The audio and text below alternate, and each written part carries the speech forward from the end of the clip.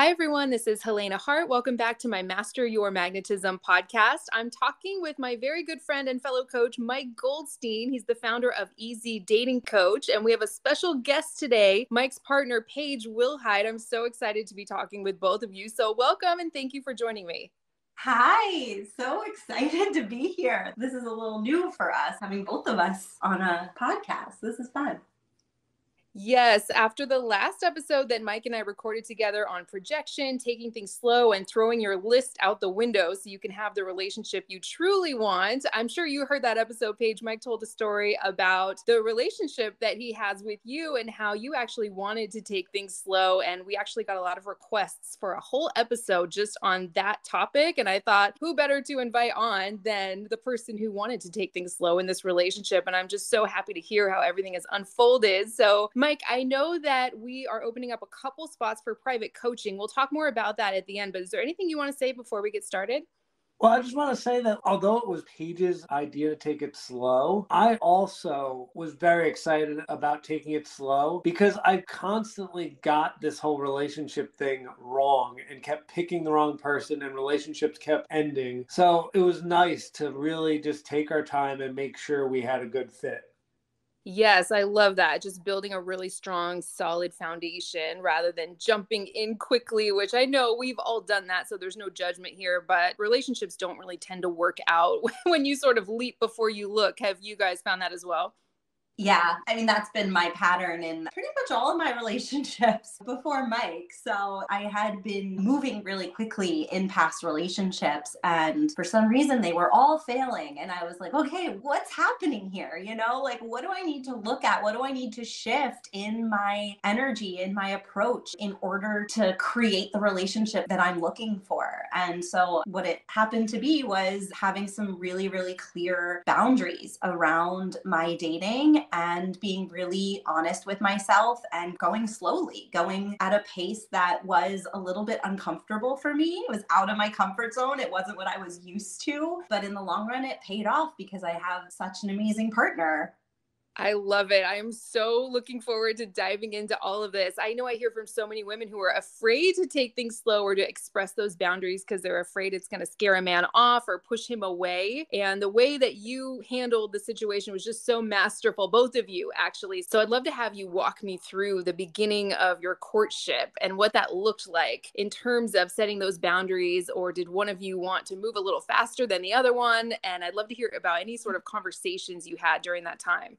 Yeah, happy to share. So my journey had been a little pretty unique, I think. I had come out of a year and a half of intentional celibacy. And the intention behind that time was to really go deep with myself and build a relationship and a connection with myself that is unshakable. And so I knew that when I introduced another person, I had to go really gently with myself because I had been alone for the last year and a half. And it would have been kind of jarring to my system to immediately jump into something really quickly. So I actually created a dating plan with some support. We all need support. We all need coaches. We all need community around us who can really support us through that. And that's what I had during this time. And I created a dating plan, which had some really clear boundaries for me. One of them was only 1 hour dates at a time. And the dates would not involve any alcohol, anything that could cloud my judgment. Another rule for myself was that I would have a week in between dates. If I had a date with the same person, I would wait a week until our next date. So just things like that, really boundaried. It allowed me to stay clear. It allowed me to stay low to the ground. It allowed me to stay sober, emotionally sober during those times, and to really assess, is this somebody that I can be with in the long term? Like, sure, you can get really high off of the immediate chemistry and all those good feelings in your body. It feels so good to get their attention and their validation, but that's not sustainable. That can burn out pretty quickly, as I had found in my past relationships. And so, yeah, my intention was really to see if we had a strong foundation before committing and before diving all the way in.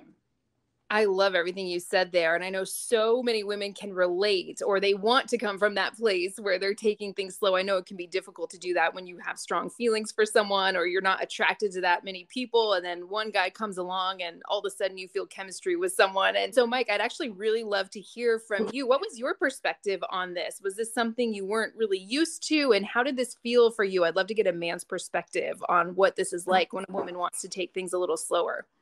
It felt really good, but it also felt scary as well. Like, I know early on when I thought she was ready to be kissed, I moved in for a kiss and she was not ready for a kiss. And we didn't have a dialogue right away, but I went home thinking, oh, maybe this woman's not into me. So next date, we kind of talked about it. And I love this. We had open dialogue and she just told me that she wanted to take things slow, but then gave me reassurance. Hey, I'm really into you. Basically affirming to me, hey, Mike, you're not wasting your time. I'm really into you. I'm just not ready to kiss. So it was great because it felt so comfortable and so easy to talk to her. And we had already kind of built this foundation that we could start talking through things instead of your normal dating where the first time a mistake happens, we don't talk it through. We try to come up with what's happening in our brain and then we make decisions based on not full information. So it was really great.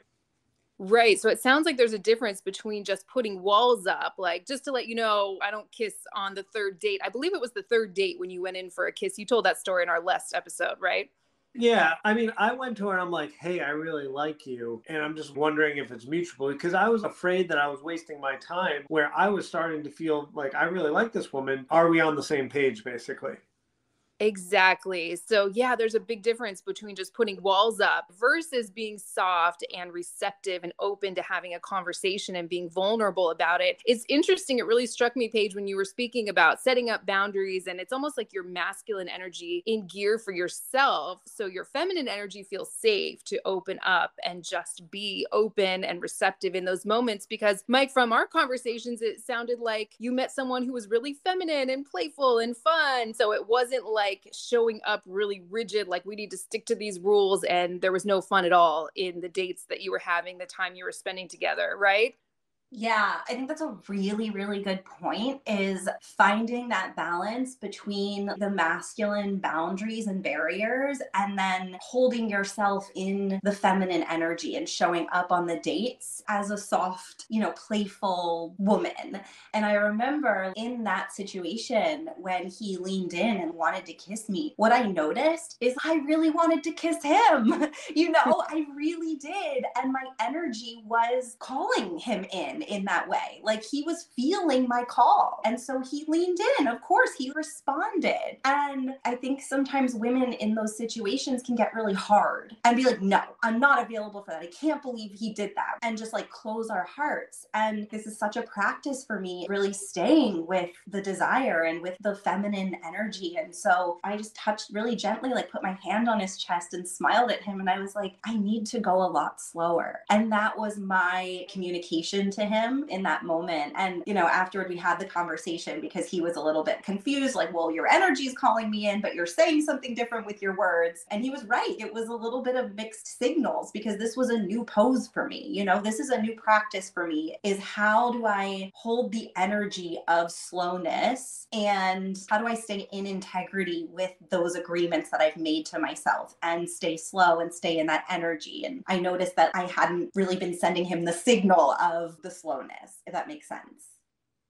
Absolutely. And I would love to talk about how this translated into becoming exclusive, moving from dating, going into a relationship. If you're open to talking about that, I hear from so many women who maybe aren't quite ready to be exclusive yet, or the man's ready a little earlier, or maybe the other way around. How did that all play out in the relationship between the two of you? Yeah, I mean, once the dialogue got open and it was very clear that we wanted to go slow, I think it just freed us up to have fun. And it wasn't really something we needed to fully think about too much. We were just like, all right, we're going to go on a date a week and we're just going to get to know each other. And we're not going to worry about sex too much. We're just going to enjoy each other. And really, I don't know if we exactly said this, but we built a friendship. We became very good friends. And I knew I care about this person and I genuinely care about her well-being. being. And then at some point, the friendship moved to a point where it's like, all right, what should we do next? Where's this headed?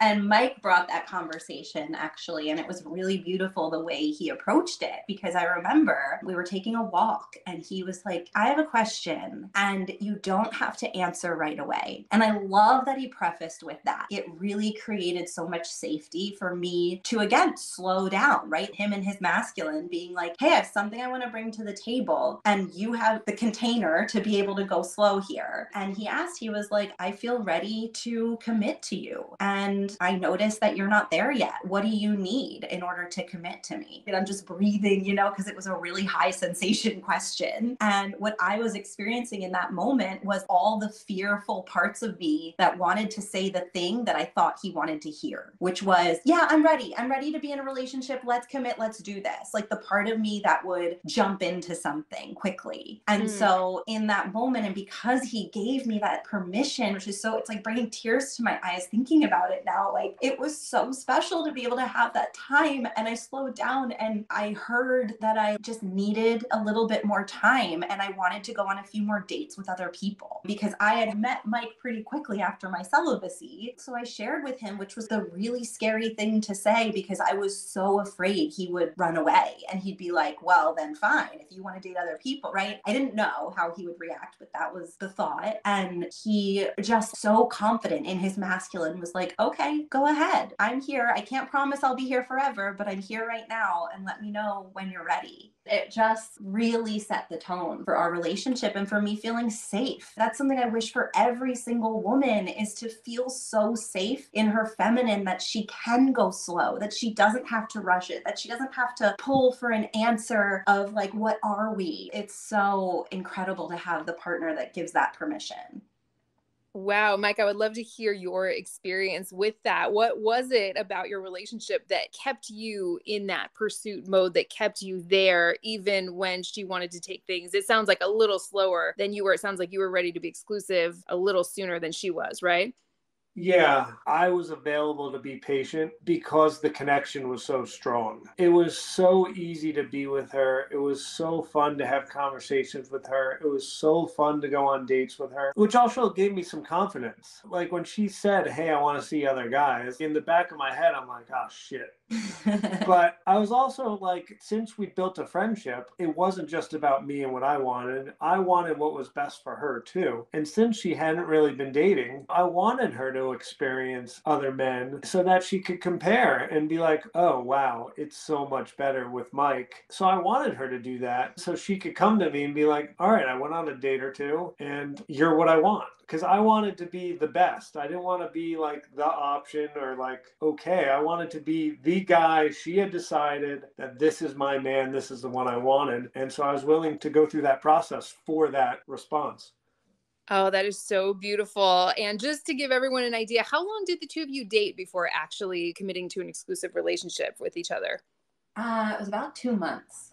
2 months. Okay. And Paige, it's not like you had been out there dating for 5 years. You really hadn't jumped back into dating. And then once you did, you met Mike quickly. And so it sounds like that was your reasoning for wanting to take things slow and not just jump right in, right? Or that was part of your reasoning for it. Yeah, it was part of my reasoning. I mean, another thing is just my pattern of operating out of fear and discomfort and pulling for validation and just latching on to the first guy that likes me. I had really worked on breaking a lot of those patterns. And so I didn't want to slip back into those old habits. And I actually don't know if 2 months seems long for people or short for people for the courting phase, but for me, that was long. I was like, wow, I can't believe I did it. I celebrate that. I love it. To me, 2 months sounds about right. That's a good amount of time to get to know each other, seeing each other once a week. And then obviously that escalated as the two of you got to know each other more and more. I'm curious, do the two of you have any advice for women who want to take things slow when it comes to getting intimate physically? I know I hear from a lot of women who are afraid to set boundaries around that, or they don't know exactly what to say. They're interested. They want to keep seeing where things are going to go with a guy, but they also don't want to just jump into bed with him right away.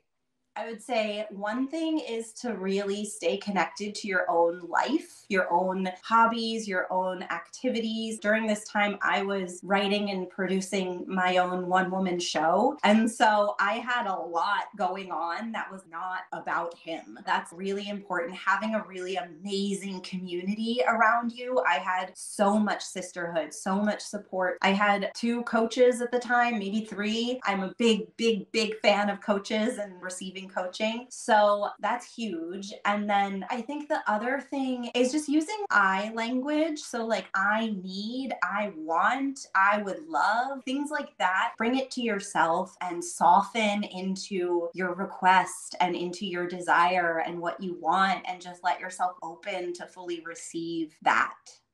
Yeah, Mike, I'd love to hear your perspective too, because we've talked about this before in other episodes we've recorded together, that of course the guy is going to want to get closer to you physically. Of course, he's going to want to sleep with you if he's attracted to you. And that's not a bad thing at all. So like Paige said, you don't want to make him wrong for wanting that. But what was the experience like for you taking things slow, even when it came to intimacy and things like that? Well, it was because of how soft she was. And so I really liked her. And then instead of making me wrong for anything that I was doing, it was like, I desire X. And it would be so amazing if we did Y. And so I liked her. And I'm like, I want her to feel amazing. So she told me her desires. Let me go deliver them. For me, that was very rewarding. Hearing her get these things and then come to me and say, Mike, this is so amazing. I'm having such a great time. You're such a wonderful man. Like receiving that, I think allowed me to be so patient, because I was getting something. I was getting her love and her care in the speed she could deliver it. So it was great. I felt wonderful. And I'm like, all right, we'll have sex when we have sex. It's not a big deal. Now, if I didn't like her as much as I did, it would have been a huge deal. And I'm sure I would have left. But this is great because we want guys to leave that are not really into you. So we get the exact outcome we want. I was literally just about to say that. You read my mind. So if a guy drops off when you set a boundary or express your desires around that, then great. He wasn't your person anyway. He wasn't that interested, or he was only interested in sleeping with you or having that conquest. I actually did an Instagram story earlier today saying that we were going to be recording an episode on this topic, and we got a question that came through. Paige, you actually spoke to this a few minutes ago, but would you mind if I read this question now? Because I think it's a really good one. Yeah, go ahead. So I'll leave the name off of it, but she wants to know how to energetically take things slow. She says, if you physically go slow, but your energy always gives you away. And I hear from women all the time who are worried about this. They really like a guy and they're kind of fast forwarding in their mind or in their heart. And physically, they might be taking things slow, but they're worried that he might be picking up on the fact that they're getting invested or getting attached to him, maybe a little prematurely. Do you have any thoughts on that?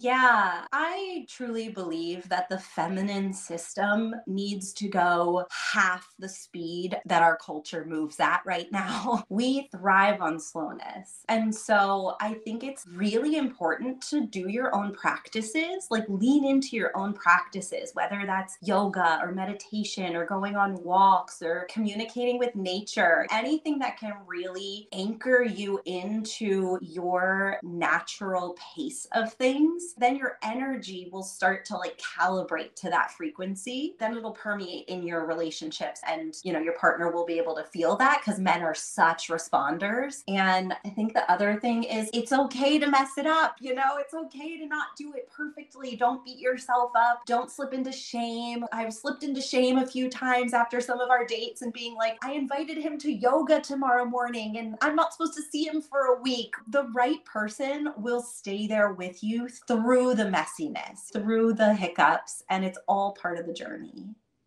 I just love getting the masculine and feminine perspective on this question or this topic, especially from a real life couple. So I am enjoying this conversation so much. Mike, I'm curious if you have any tips for someone who wants to take things slow energetically and physically and doesn't want to get invested or attached too quickly when they really like a guy, especially. Yeah, I'm going to give you the most masculine answer ever. I literally had 2 clients this week that went on first or second dates, and they come back and they're like, this is my guy. I'm happy for them that they're getting connections because, they're out of divorce and haven't dated in a long time. Like, I'm happy they're excited. But we need metrics. As a dating coach, whenever I'm looking at a client, and this is the mindset I want folks to have, a guy should not even hit your radar until he's taken you on 6 dates. This is so important because it weeds weeds out scammers. It weeds out love bombers. It weeds out the guys just trying to have sex. Let's see if he can consistently text and call you and get you on 6 dates over 6 weeks. That guy's probably starting to be pretty serious about you. And if you come back from date 2, date 3, date 4, and you really like the guy, instead of thinking this must be your guy, just slow down and let's see if he keeps showing up for you. That is fantastic advice. I know we hear from so many women, at least I do, Mike, I'm sure you do as well, who can go on and on about a guy, about how wonderful he was, but now he's not putting in as much effort, or he's dropped off or pulled away a little bit. Maybe he's still hanging around, but he's not pursuing her consistently. And it's like, hold on, how many times have you seen this guy? And then they've only seen him 1 or 2, maybe 3 times. So this metric of 6 dates solves all of that for you, right? A guy doesn't even hit your radar until he's shown you with his consistent actions over time that he's interested in pursuing you consistently. That can stop you from fantasizing in your head about someone who may not be interested in a real committed relationship, if that's what you want, right? Absolutely. And on top of this, we need to conserve our emotional energy. I keep seeing so many women in between dates. They could be texting a guy all day. They could be hopping on hour, 2-hour, 3-hour phone calls with men. And when you do this, when you spend all this time on the phone with him, there's no reason for him to take you out on a date because he already spent 3 hours on the phone. He's exhausted. And if you do this, he doesn't take you on the dates and he never really falls for you. And you may be falling for him, and you've wasted all this energy on a guy that ends up basically breaking up with you. And now you're exhausted and not ready to go on dates with other men that could have been your life partner. That's so true, because how do we get over invested energetically, like this question's talking about? It's in our mind, right? Every time we get a good morning text from a guy or have a great phone call, we're getting more connected. We think that this is really building to something, when men don't really feel connected that way. It's more about what happens in person. Do they feel that attraction and connection? So that's where we hear from so many women who are like, we were texting for 8 months. We've been talking for 2 years. I mean, we've heard all kinds of stories. How could he just drop me like that? It's like, well, he could just drop you at the drop of a hat because he wasn't building that in-person connection and attraction and chemistry, right, Mike? Absolutely. And men that, have been doing this a while know that this formula of texting, phone calls, and then finally getting in person could lead to him having sex. So he's got this formula dialed in that he's executing. And let's take him out of that rhythm so the guys that are just looking for sex are going to realize you're not available for that and leave. And the guys that really want to get to know you, they're just going to show up for their 1 date a week and be happy about it. Absolutely. I love how direct Mike is. It's the best. I love getting the masculine. He's like, I got the masculine answer for you. And it's just so direct. It's so good. It's so funny. I was literally just going to say that. It's kind of the opposite perspective in terms of masculine and feminine, but you're saying the same thing and it's getting you to the same place. So it kind of goes back to what you described at the beginning of this episode, Paige, when your own masculine energy is in gear for yourself. Like, you know what you will or will not accept or tolerate in a relationship. You know what pace you want to go at, what feels comfortable to you. When you have your boundaries and standards so strong and secure within yourself on the inside, that's what allows you to be open and soft and show up on the date and be in your feminine energy, because you have that strong trust in yourself. You have that safety net of your own boundaries within yourself. I think a lot of people who just put walls up and they end up pushing guys away, even if they don't mean to, it's because they don't trust themselves to stick to their standards and boundaries on the inside. They don't have that safety net. And so they show up and a guy just smacks right up against their walls. And even if they were interested and attracted to her, that's where the right guy can start to back off or pull away, because he just feels like it's never going to go anywhere, right? Yeah, absolutely. And, I know that walls come up out of fear, right? Mm-hmm. Like, we want to protect ourselves. We want to protect our hearts. Maybe we've been hurt in the past. And so we see that as a protection mechanism. But I think it's so important to have the plan, the strategy, the holding outside of the date so that you can feel held and safe enough to show up in your feminine on the date, and that you don't need to have those walls because you can trust the holding outside of the date.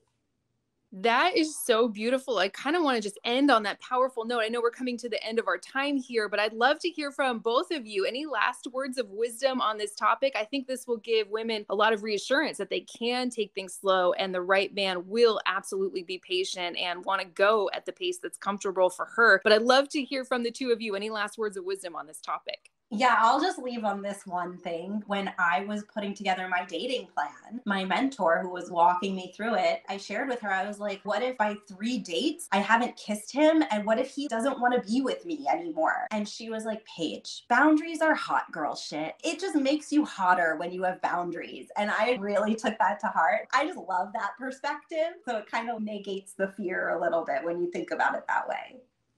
I love that so much, Mike. I know you've actually talked about how boundaries are really sexy when executed the right way or when expressed the right way. I'd love to hear your thoughts on that. And of course, any last words of wisdom on this topic too. Yeah, I mean, as you know, I'm like a strategy guy, and it just felt like I was dealing with an expert dater. It wasn't like she just was experimenting and trying to figure it out. It was very attractive because I wasn't dealing with a novice. This was expert level dating that made me feel like, ooh, this is exciting. I want to go through this process. And it made me feel special. A lot of other guys, she might have done XYZ process, but here in this moment, we're going to do this slow. And when I finally do get access to her heart, it's going to feel so amazing, so unique, and so special just to me. So I was excited for the challenge. I was excited for the journey that I was enjoying. And it was just really meaningful to me.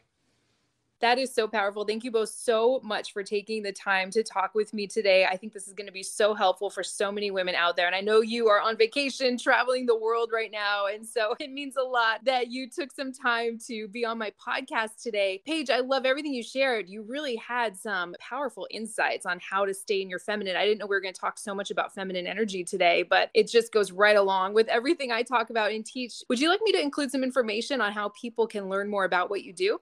Absolutely. People can find me on Instagram. I do all kinds of things all the time. I do coaching, but I also have a one-woman show where I talk about my relationships and what I've learned. It's like the prequel to my journey with Mike. So it's a really special piece of art that I've created. Awesome. I'd love to include information about that and your Instagram and everything. So that'll be in the show notes. And Mike, I know we opened up a couple new spots for private coaching clients. So I can include information on how people can book a free call with you if they're interested in private coaching from one or both of us. Is there anything you'd like to share about that?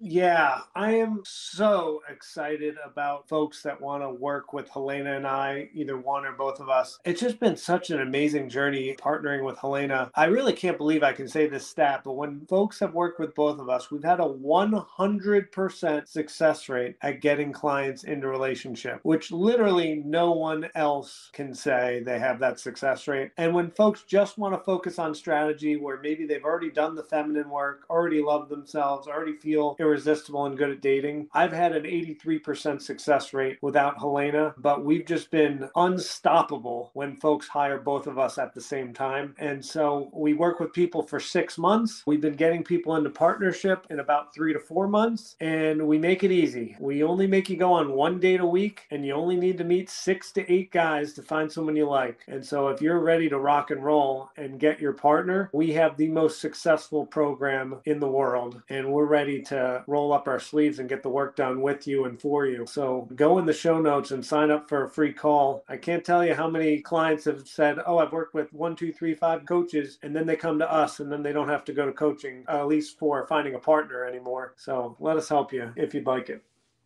Yes, we have so much fun working with clients together. And that's 6 to 8 men that they'll have to meet. I always make sure to note that when we're doing audio episodes. Sometimes I get questions like 68 men. That sounds like a lot of guys, but Yeah. somewhere in that range, 5, 6, 7, 8. And we'll be there to hold your hand through every step of the process. So yes, like Mike mentioned, that'll be the first link in the show notes. Just scroll down. If you're listening on Spotify, you might have to click see more. That'll open up the show notes and that'll be the first link in there. If you're interested in working with me, if you're just interested in working with Mike, or if you want to work with both of us, jump on a call with Mike and he'll learn a little bit more about your situation and what would be most helpful for you. Right, Mike? That's absolutely right. We get really specific about who we choose to go on a date with. So you don't need to go on 20, 30, 40 dates. Just a few with strategically the right guys that make sense for your specific situation.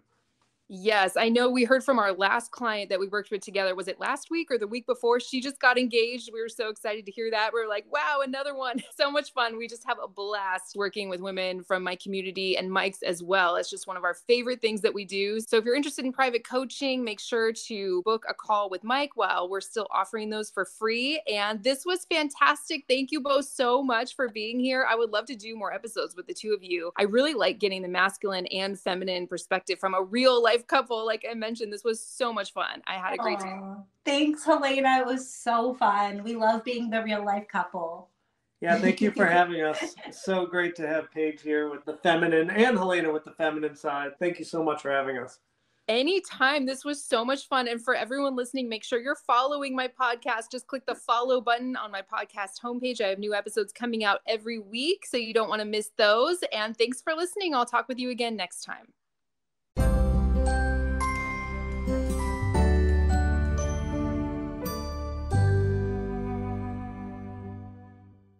The biggest mistake women make when a man is hot and cold, acting distant, or pulling away is something called a connection barrier, and it only pushes him further away. If you'd like to read about what a connection barrier is so you don't accidentally make it, go to forever1234.com. Again, that's forever1234.com.